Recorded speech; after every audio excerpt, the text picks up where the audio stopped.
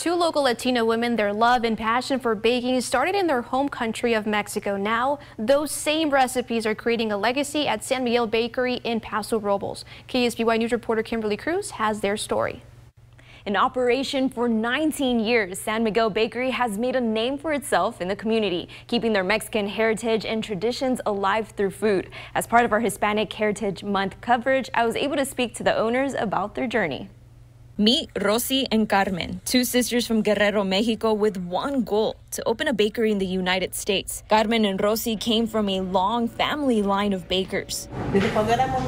Since we were little girls, we used to play and pretend to make bread and cakes out of mud. Their dreams became a reality 19 years ago, starting in San Miguel and later relocating to Paso Robles, where their business started to grow. So whenever we come here, we usually just buy like tamales, the salsa verde, the conchas, the leras. The day at San Miguel Bakery starts at 3 a.m., hand-making all of the pastries for the day.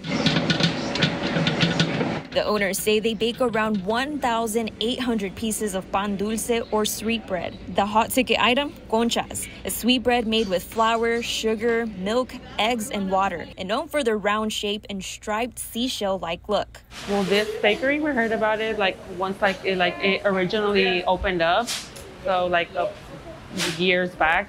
Ever since then, we started coming here. The food and pastries sold in the bakery allow their Mexican culture to come alive. In reality, it is really important for us to maintain our Hispanic traditions because we're Mexican, and it's always beautiful to be able to keep up our traditions. Rosy and Carmen say getting to where they are now wasn't easy, but they have a message for anyone pursuing their dreams. Pero sí se puede. Sí se puede.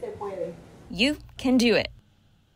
There's no better way to celebrate our culture than through food. If you want to enjoy some of these pastries, San Miguel Bakery is located in Paso Robles and open 7 days a week from 5 a.m. to 8 p.m. In the studio, Kimberly Cruz, KSBY News.